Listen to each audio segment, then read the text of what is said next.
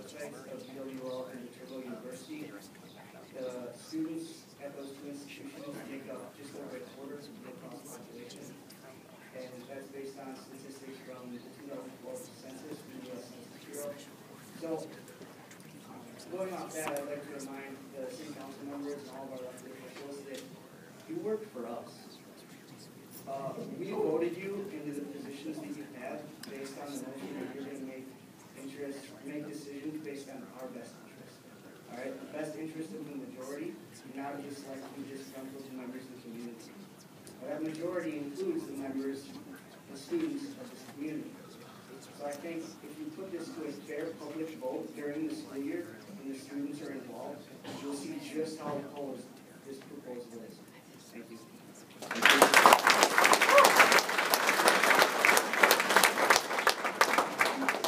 And that's all the names I've got on the list. My name is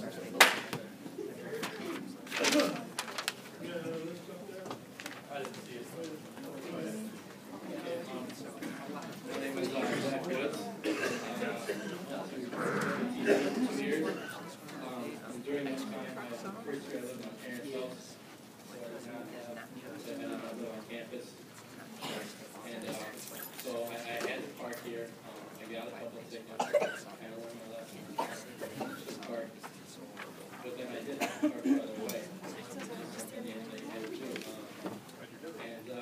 Around here, I guess, we just, after I went to school, now that I work, we worked on that new ramp that your UAL just got. I'd like to see, I mean, when we first put it up and school started, I mean, there might have been 20 cars in there. I don't know, they're charging too much. I mean, maybe that's something you guys need to pick up with the school, but that's why that's there. Like another man said today, with WTC, with all that money they just got, they are in the process of getting their new ramp. So there's some parking right there. And as far as the leaves, I guess if you have to, you got to go take them down the dump. There's nothing much you can do about that. It kills you. As far as what was I going to say? Oh, the 2 hours.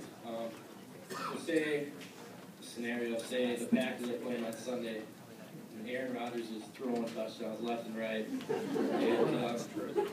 guys are at my house, they get a little buzzed up, they don't want to leave, want to move their car, but they have to.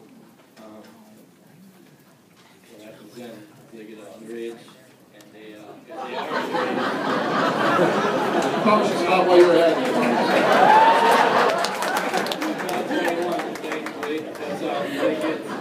We don't want to make this a drinking issue, believe me. But they don't want to have to move their cars because they're getting intoxicated as far as that. So, I don't like the gas spot that. You don't need to do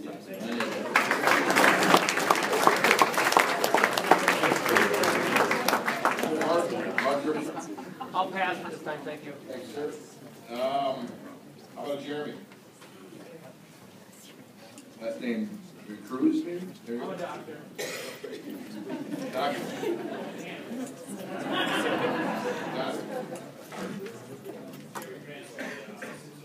Can't hear ya. Right in line.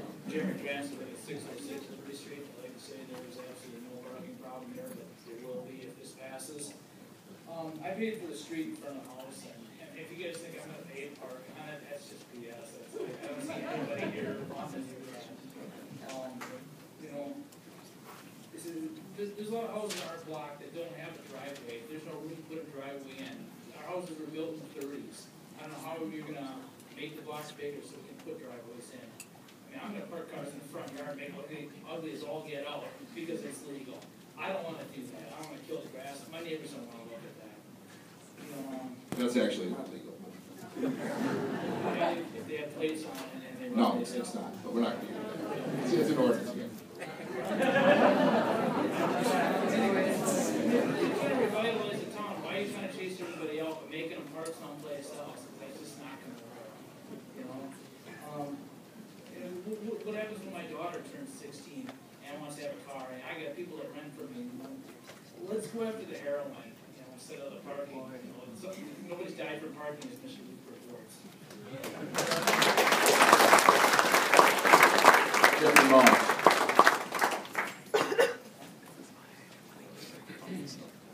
Jeffrey Moss.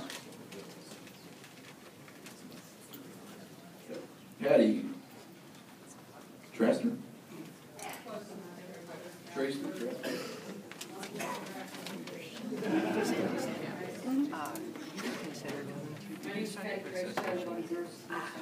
Will I consider doing that? When I can. Okay, well, I got the information. Great. All right. So, see you soon. Mark. Because we got two adults, and then we got a kid that's gonna be driving you soon. That's five people that's got to park on the street.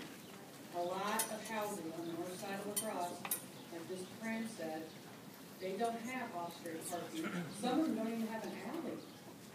This really needs to get thought through and looked at better, and I just hope like I do that. And I want to say thank you to all the students for coming out, because we do appreciate you guys and everything that you guys do for us. The jobs you guys work, it's great. You guys bring a lot of money into the city. You can't punish them either. Thank you.